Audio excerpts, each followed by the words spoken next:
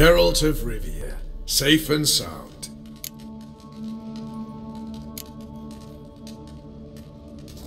What do you do here? Hunt Scoia'tael? You jest, right? Who cares about the Scoia'tael anymore?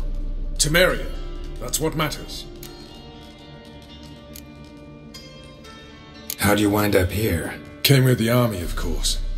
Its remnants. When Nilfgaard crossed the Yaruga, I dropped everything. Threw it all away to hell and rode for the front to fight the invader.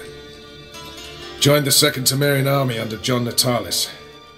We were to stop the Black One's advance along the Dol Blathana Mount Carbon line. And we did. For 3 days. Then they smashed us into splinters. Soon after, I heard Radovid was assembling his forces near Novigrad. That he'd promised to fight for a free North. Broke through with the remains of Natalis' army, but Radovid proved no better than Emir. So I decided I would mount my own fight. So long.